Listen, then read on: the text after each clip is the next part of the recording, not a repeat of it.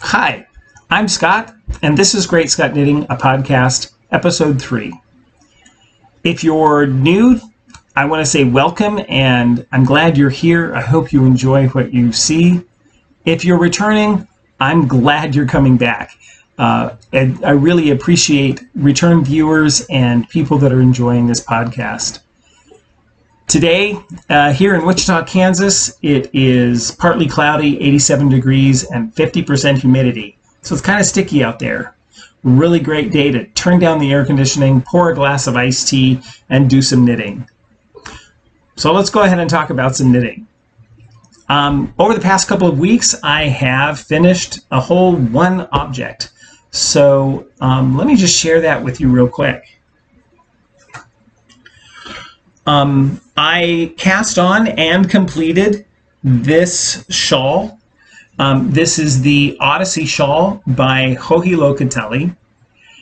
It is a really lovely garter stitch and Shetland lace shawl. It is basically just this garter stitch pattern for this crescent shawl. And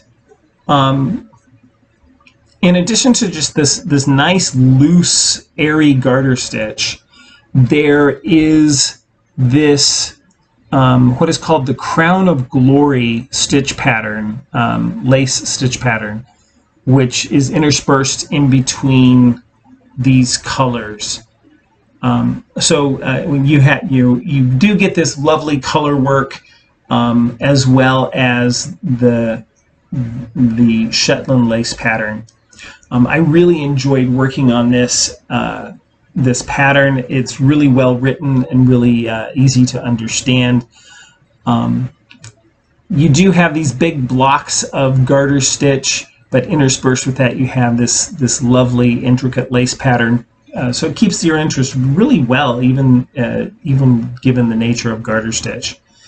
The yarn I used is Knit Picks Upcycle Reserve Alpaca Blend, which is a 50% alpaca, 30% mulberry silk, and 20% tencel. It is really soft. It's really has a nice shine to it, as well as just this gorgeous drape. I really do. I recommend this yarn. It was really, really nice from Knit Picks. The colorways that I used were the dark blue is called Lyra. The lighter blue is called Vega, and the tan was called Altair. Oh, and one other nice, interesting feature of this shawl is this picot bind-off that it used. Which really kind of added some accentuation to the edge of the shawl of those Crown of Glory lace pattern. I do have a couple of works in progress.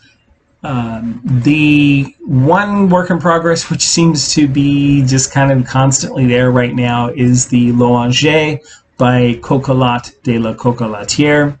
I haven't made any progress on that over the past couple of weeks, mainly because I've been interested in doing these other triangular shawls and crescent shawls that right now are just catching my interest. And in this time, I really just kind of want to focus on things that are enjoyable for me. And right now, that one's not doing it. The other work in progress that I have is another shawl pattern that I'm working on. This one is the shawl pattern called Typhoon by Josh Reeks-Rabinski. It is, again, basically a garter stitch pattern with some, what I'm going to call elongated eyelets in it. Offset by these colored stripes, which are knit on the bias. So you have these bias stripes in between garter stitch. The bias stripes are produced using German short row, so you basically just knit back and forth across the row. So it makes it a really interesting visually to see those different directions going on. The pattern does call for a self-striping yarn, which would give it kind of a different visual effect. Instead of that, I'm using a couple of skeins of yarn that I dyed myself. These are both Knit Picks Stroll fingering yarn. They are 75-25% superwash merino nylon blend, and these are 2 skeins that I dyed up myself. This one I call Blue Sage, and the variegated one I call Tropical Bird. These were ones that I recently dyed myself and was really excited about putting them into a project. And so this is the project I chose to feature these particular yarns for myself. So I'm happy with how that one's coming along, and I find them really interesting. I do have some relatively recent acquisitions that I want to share with you this week. They are some yarn acquisitions. The first ones I want to share with you are a couple of skeins of Malabrigo that I picked up from Lovecraft website. These are Malabrigo Rios, so they are worsted weight yarn.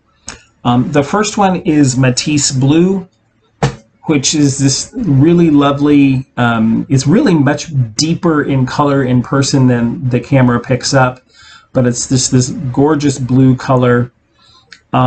Interestingly enough, when I originally ordered this skein of yarn, it was not in stock when it came time to ship it, and so I kind of went round and round with their customer service to find out when it was going to be available, when it was going to ship. At one point they said, oh, well, it'll be a few days before we get it in, and then they were like, well, would you like a refund, or do you want to continue to wait? I decided to wait, and then they sent me an email saying they were giving me a refund, and I was like, well, wait a minute, what if I maybe just want to get a different colorway of the same kind of yarn? And they said, okay, sure, go ahead, pick another colorway. So I did, and I picked the Azul Profundo.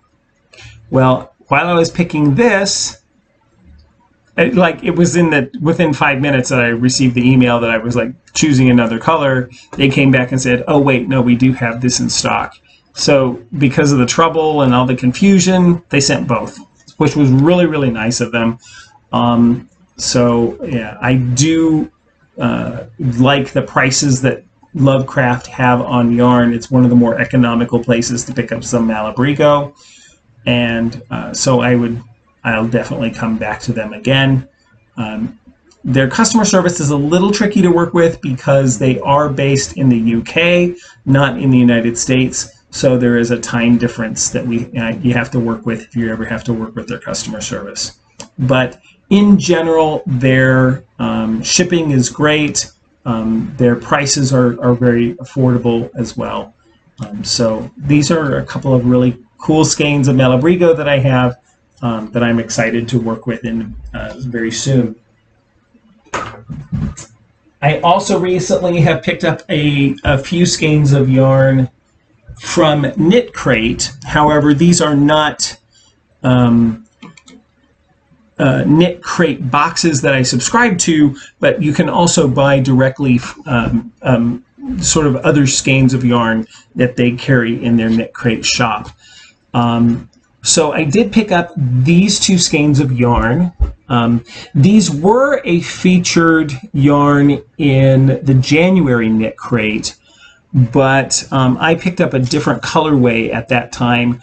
So these skeins of yarn are the Knitology Worsted, and this is a 100% superwash merino wool, and this colorway is called Concrete Jungle. So there's a really pretty naturalish colorway with lots of oranges and tans and yellows in it. So I'm really excited to work with this worsted weight yarn and with this really pretty sort of natural neutral tone colorway. So I really like that.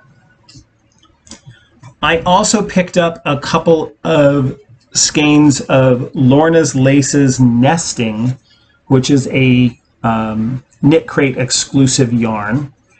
This colorway is called Tranquil, and it is a sort of a grayish tan, more gray, I guess, than tan. And a skein of their nesting called in the colorway of Nuzzle, which is sort of a teal color. These are both fingering weight or a fingering weight yarn and they are an 80-20 superwash merino wool nylon blend. So not sure what I'm going to use these for, but I really liked the colors and how they would work together. So they'll probably come into a project with some color work that go together.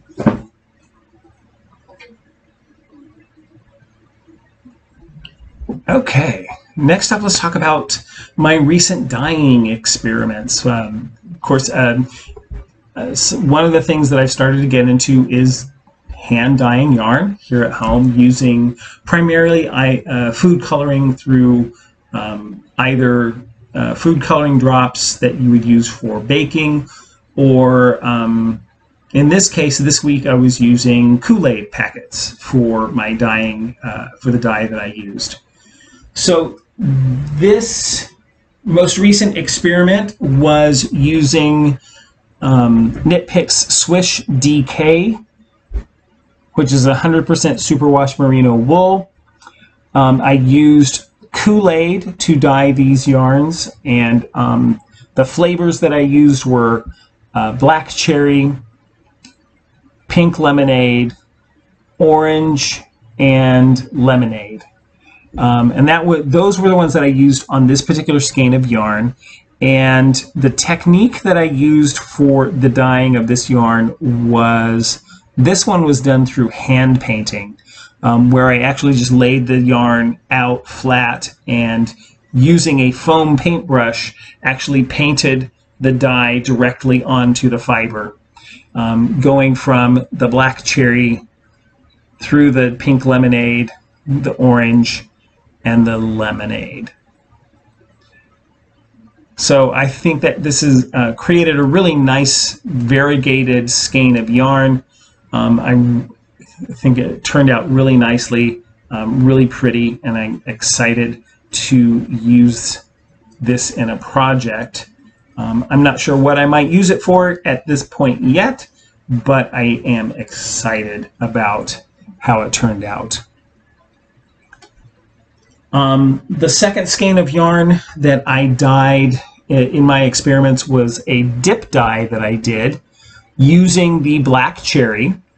And actually, what I did with this one was I did a double dip dye. So what I did was in my dye pot I put in one packet of cherry Kool-Aid, did my dip dye. Of course, it would have been undone and would have dipped it in this direction. And so I dip dyed it once in one packet of black cherry. When the dye pot was exhausted and all the color was taken up, I put in another packet of the black cherry and did it again to basically just intensify the colors that were here to give it a little more oomph. And then that's what gave me this tonal colorway in this black cherry color.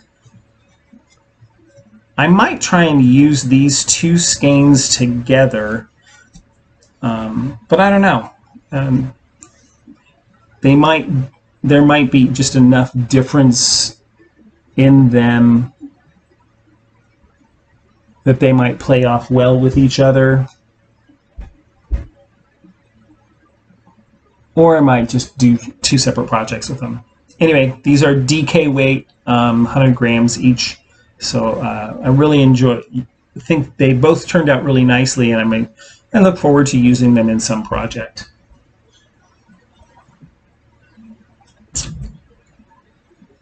In the next couple weeks, I do plan on casting on another shawl.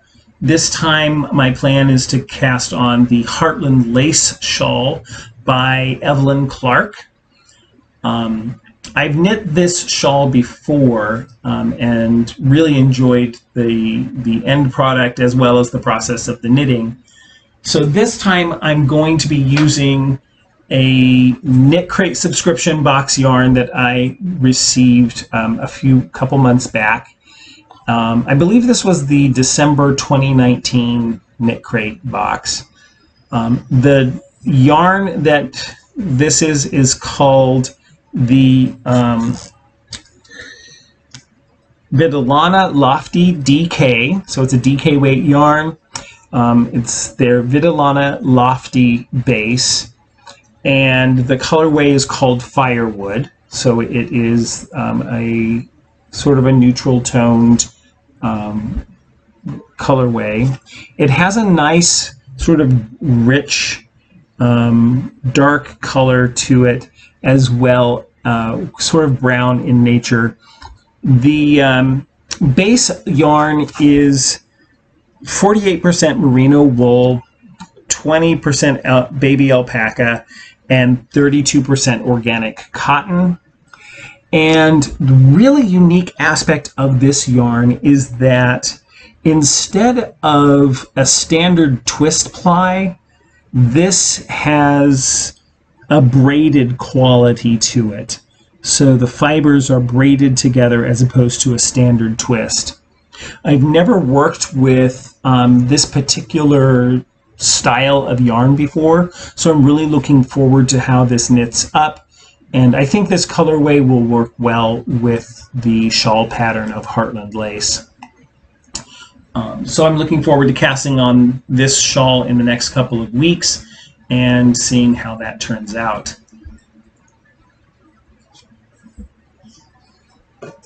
So a couple other things that have happened in the fiber world. Ravelry has had an update to its image and how it looks. My understanding is it's been about 15 years since they came online, and they really haven't changed how they look and feel. So they've put a lot of work into updating the look of Ravelry, and in my estimation, it was a good change. It looks really fresh and clean and just really well organized. I like how many of the features of Ravelry have been reorganized a little bit and placed in some better places to make them much more useful. I like the unified look that it now has, and simply from reading a little bit about why they made the change and the changes that they have made to the look of the website, it should help them be more efficient with making changes and updates to the look and feel of the website going forward, as well as it simply is going to work much better on mobile devices. I've looked at the updates through my iPhone and through my iPad, and I really like how it plays now on those devices versus the old version, which was a little hard to use on mobile devices because it was still very much based on a PC layout, and so it made it a bit more difficult to work with. So I like the updates. I'm excited to see how they continue to update it and improve it going forward. For those of you who are not as excited about the new look and feel to Ravelry, keep working with it. Know that I'm sure they're going to continue to make changes to that website. Change is not always easy, and I get that.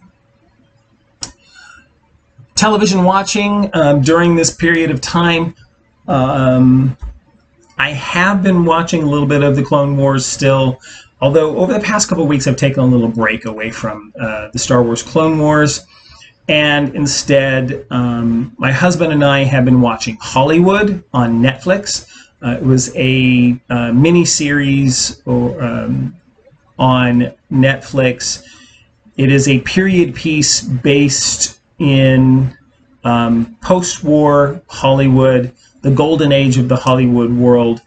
And it's very much a series about the inner workings and the power play and power struggles that various types of people in the industry had during that period of time.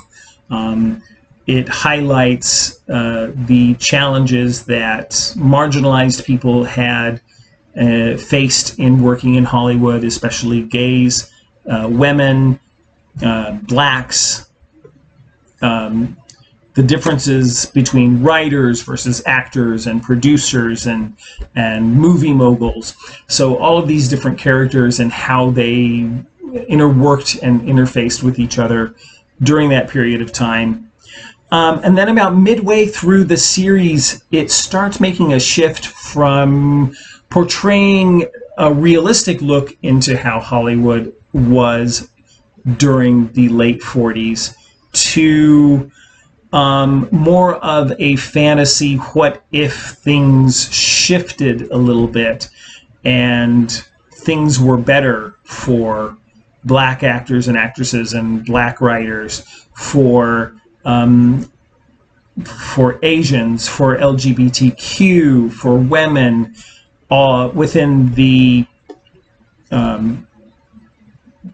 those great what are called the golden days of the Hollywood studios. Really interestingly done, great acting by a lot of really famous actors and actresses that I enjoy watching. So I highly recommend checking out Hollywood on Netflix. Another show that my husband and I have been watching this past couple weeks also is The Marvelous Mrs. Maisel on Amazon Prime. Another period piece, only this one is set in the late 50s, early 60s. And the premise of the show is a Jewish mother, or a Jewish wife, mother, housewife, living in upper class New York family, who her husband leaves her, and she finds herself drawn to the world of stand-up comedy and becoming a stand-up comedian. And it follows her through her struggles and triumphs as she enters that world of stand-up comedy as a woman in the late 50s. It's really interesting. It really highlights the struggles that, again, a marginalized person might have breaking into a business which is very male-dominated and doing so and trying to be successful at it. As well as another aspect that I like is the characters, so the main characters are Jewish. The show does not shrink away from their Jewishness. In fact, it is a very integral aspect of the character. And oftentimes, the shows that I've seen where the character is Jewish, they really downplay that aspect of their life. This show really celebrates that aspect of the life and highlights it, especially from that period of time. So I find it, as a Jewish person, very enjoyable to watch. But anyone, of course, would find this funny, engaging. The humor is sometimes biting, as well as just really relevant, even today. So another highly recommended film, Marvelous Mrs. Maisel on Amazon Prime. Musically, I like to listen to music when I walk, especially in the evenings. And the past couple of weeks, really the past week and a half, I have been obsessed with listening to the John Williams score to Star Wars: The Phantom Menace. not really maybe the greatest movie, but you know what? In my opinion, John Williams is probably one of the best late 20th century orchestral composers, and one of the best orchestral composers still living, and hugely influential in my musical tastes as I have grown up. There's one particular piece in this particular soundtrack that I have found quite fascinating and have been listening to quite a bit, and that is the track called Duel of the Fates. This particular piece of music is used as the background music during the battle between Darth Maul, the Sith apprentice, and the Jedi Master Qui-Gon Jinn and his Padawan learner Obi-Wan Kenobi. So here you have these two diametrically opposed ideologies battling it out in this particular scene where this music is playing. And John Williams really saw this as a bit, in a bit broader concept of being a very much about these ideologies clashing. And because of the religious aspects of these two, of the Sith and the Jedi, he wanted to play up on the religious nature, or even sort of the ritualistic nature of the scene of this fight, and have this sort of ritualistic music behind the scenes. And one of the huge differences that this one particular piece of music has within the entire Star Wars saga of music is that it highly depends on the use of a chorus. And that is a highly unusual in the Star Wars music world. So what you have prominently featured is the chorus as well as the orchestra. And the text that the chorus is singing, of course, it's not just background oohs and ahs. There are actually a text that's being sung, words that are being sung by the chorus. What's really interesting about the text is that it's not in English, but it is also not Star Wars gibberish as we sometimes hear in sort of this kind of pop type music that John Williams composed for other scenes. This particular text is from a Welsh poem that John Williams had translated into Sanskrit because he found the vowel sounds in the Sanskrit translation to translate really well into choral singing. So I find it just so fascinating that this piece of choral music has a Welsh text, this epic poem, ancient epic poem that has been translated into Sanskrit and sung in a modern day sci-fi fantasy film, and it's just a really great piece of work. It stands alone really nicely, even simply divorced from its movie context. Just to listen to it as a standalone piece of work, I think it really works well. It holds up well. If you've not listened to it, look it up on YouTube or your favorite listening music device, and take a listen to Duel of the Fates from the Star Wars The Phantom Menace soundtrack. It is a really great piece of work to listen to. I do find a lot of energy and recharge that comes from listening to music, from knitting, and other things, especially in this time where we're challenged by a pandemic. We're challenged by systemic racism and police brutality and all of these big things going on in our world. there are points when we need to recharge, and those are some of the ways that I recharge, is through music and through knitting. But I also recharge through connection to my faith and some of the things that my faith teaches me. I am Jewish, and so we study the Torah. Well, this week, the study of Torah was a particularly interesting and, I think, relevant piece of text. The Torah portion for this week was a portion which we call Shalach, which for the Christian Christian numbering of the text, this would be Numbers chapter 13 through chapter 15, verse 41. The key events that are happening within this particular Torah portion, what's led up to it is that Moses has brought the people of the Jewish people, the Hebrew people, out of Egypt. They have received Torah at the Mount Sinai, so they received the law. It's really still pretty new to them. Over a 2-year period, approximately, from gaining their freedom out of Egypt, they are now at the border of the Promised Land. They are at the border of Canaan, and this is their first approach to the land.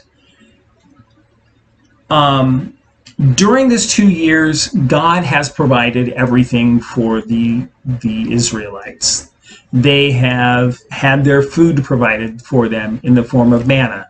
All they had to do was get up every morning, go out, gather it, bring it back, and eat it.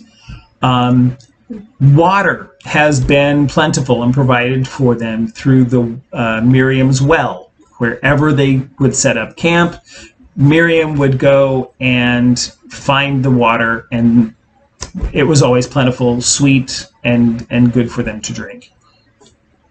So food and water was never an issue. Shelter, of course, they had with them. Protection, they had. They were protected by God as they went. If they marched at night, they were protected by a pillar of fire.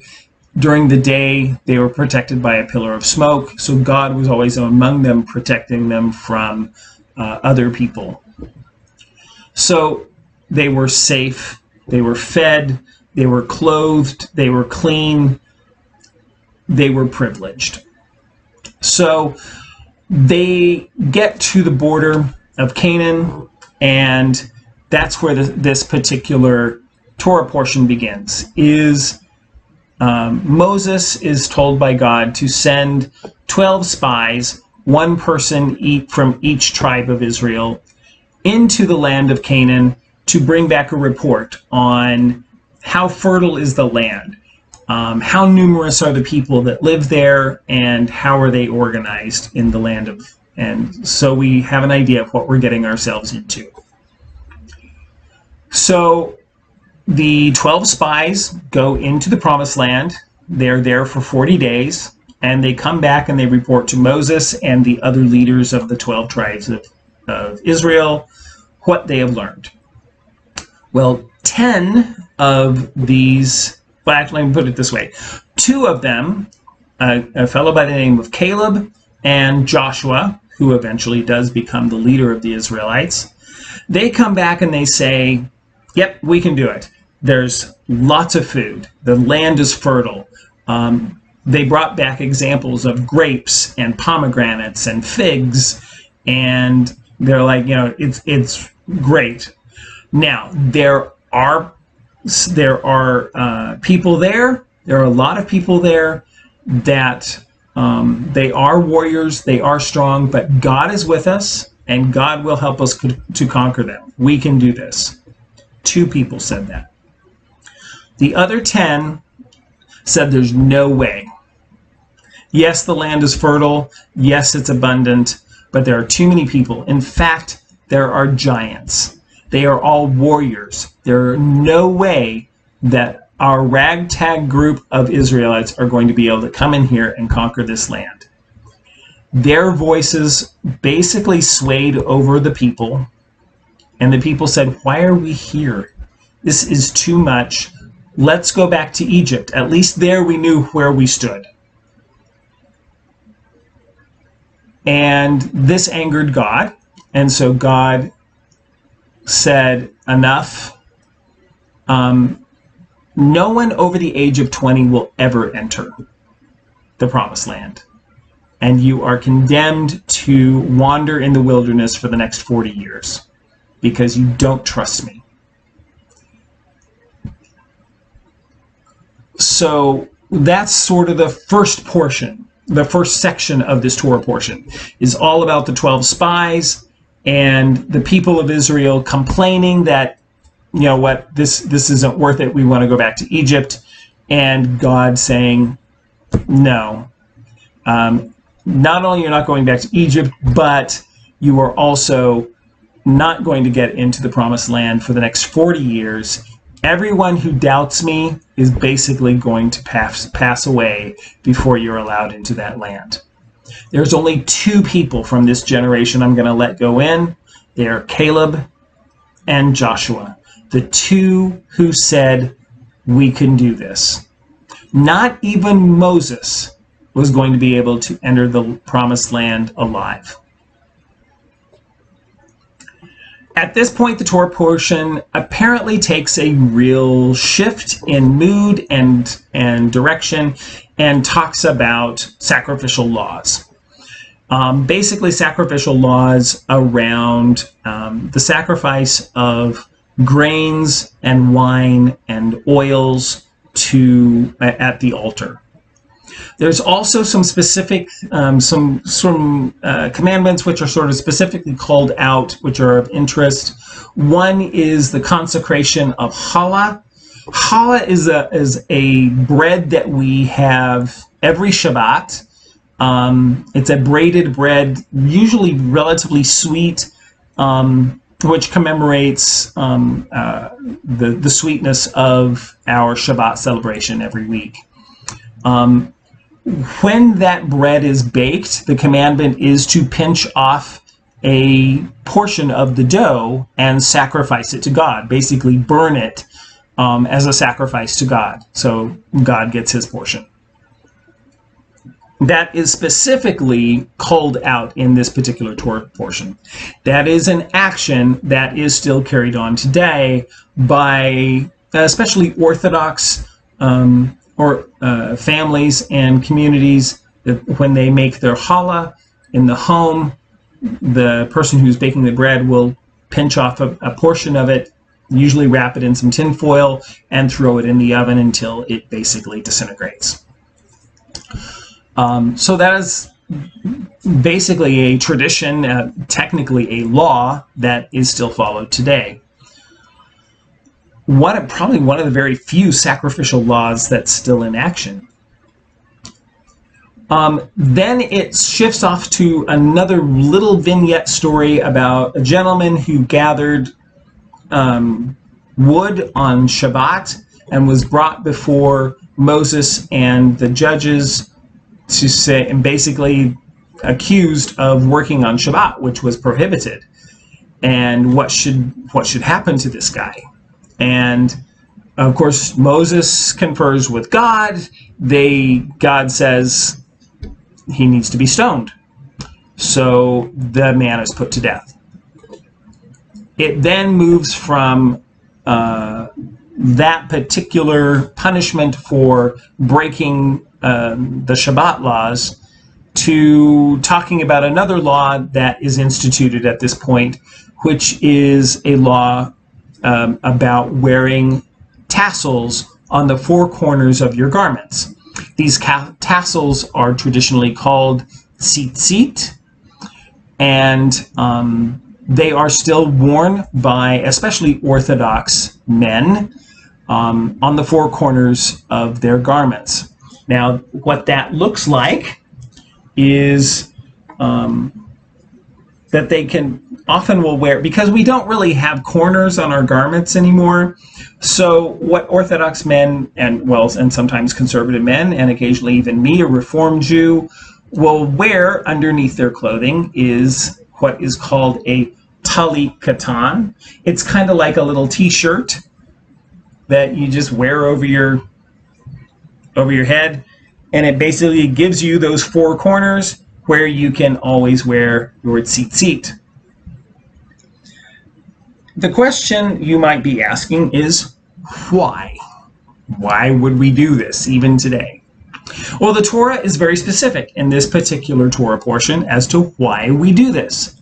And it's to remember the commandments. It institutes a physical reminder to follow the law. It's interesting that this commandment follows the killing of someone who broke the Shabbat commandment. Basically, God was, in a sense, also saying, with this law, at least in my mind, if he'd only had something to remind him not to break the law, not to gather wood on Shabbat. Tzitzit, on the corners of your garments, are there as a reminder to adhere to the mitzvah, the mitzvot, the Shabbat, the laws that God gave in Torah. So that's the law, the tzitzit, and that's how this Torah portion ends. Really interesting, very nice. What does it mean? Well, here's what this Torah portion means to me. We often come up against situations that are very difficult.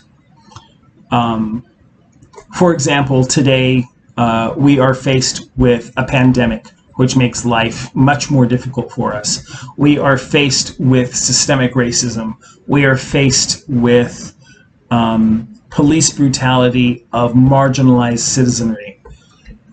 These things are very difficult. These are, in a sense, the giants that we face that are in between us and reaching the promised land of equality and justice for all people. Just like the Israelites were faced with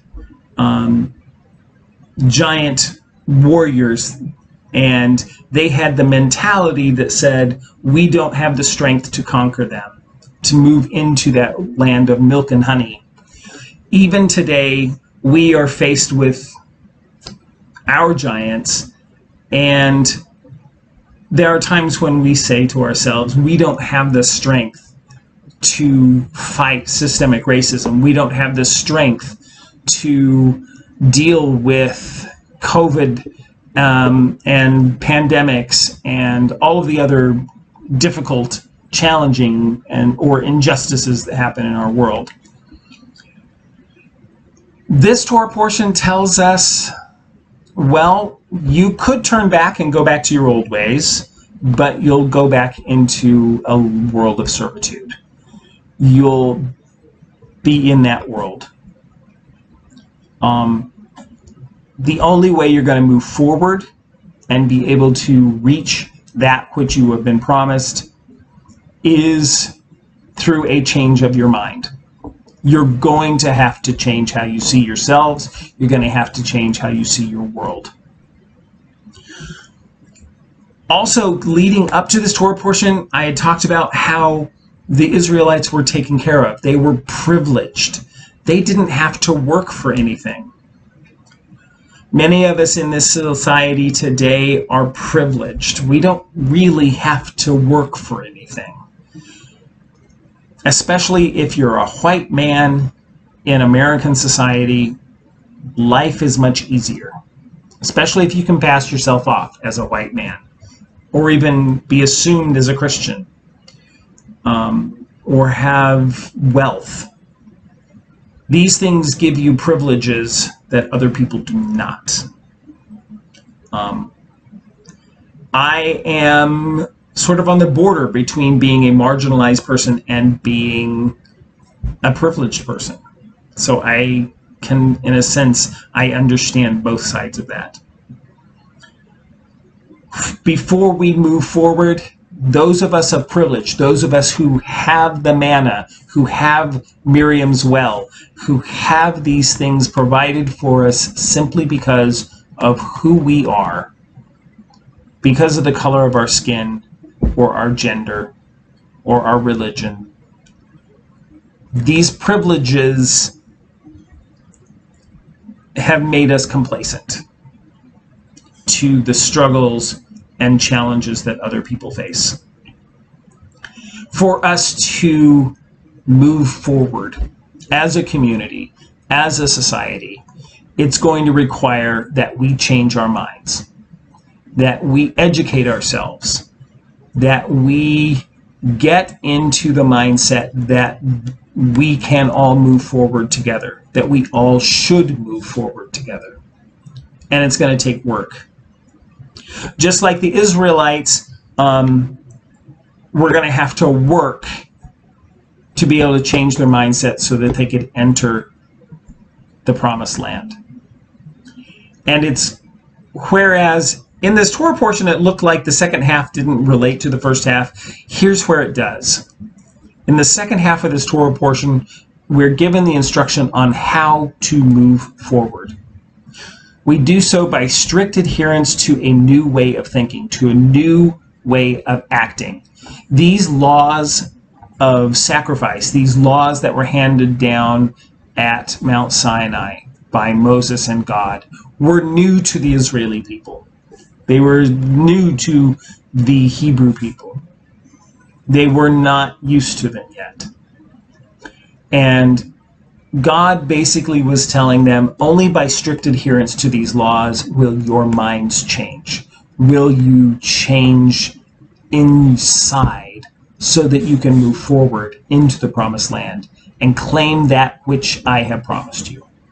And for us, at least for me, those promises are justice and equality for all people in America, for all people around the world for that matter.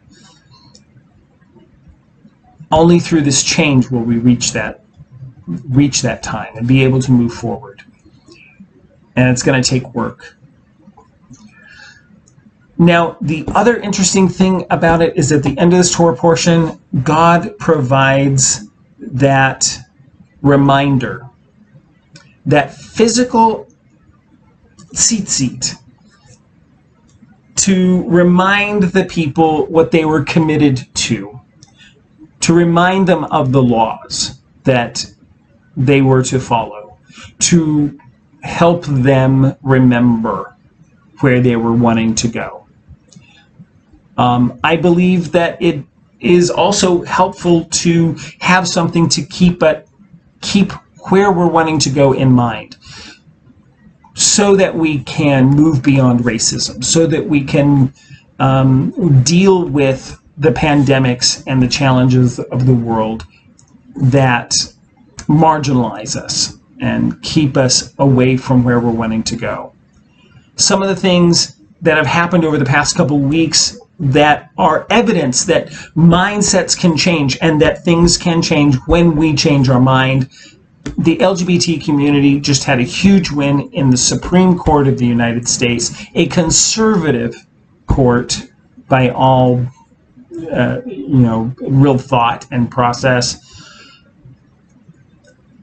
that LGBTQ people cannot be fired for being gay, lesbian, bisexual, or transgender, which is a huge step forward in gaining equality for this community, for my community. And that's important, and that's great, and I think we should celebrate that. But as we celebrate it, we should also remember that there are still challenges and struggles for our fellow man. And so we need to keep fighting for them as well. There's still things that we need to fight for our community as well. And one of the things, our tzitzit, our reminder to stay on the path, to keep working, because it's been years that the LGBT community has worked for this. In a sense, our tzitzit is like the pride flag. When we started down the road of LGBTQ equality, this flag became a symbol of our unity, of our struggle, of us moving forward and moving into the promised land, of being accepted for who we are. I think images like flags, symbols, are important, and they help us to remember to stay on the path that moves us forward, that keeps us moving in the direction we want to go. And that's why I think this Torah portion was important, even at this point in history. Is we're faced with giants, but through hard work, through remembering the direction we want to go in and how we want to get there, we can change our mindset to one that takes us to a point where we have the equality and the justice for all people together. Thank you for joining me and hearing my Devar Torah on the Torah portion of Shalach, for looking at my knitting and listening to my opinions and thoughts. If you like my podcast, choose the thumbs up, choose to subscribe. Check me out on social media. I have a page on Facebook at facebook.com/GreatScottKnitting. I can be found on Instagram under GreatScott Knitting, and on Ravelry as GreatScott KCMO. So thank you for joining, and enjoy your knitting.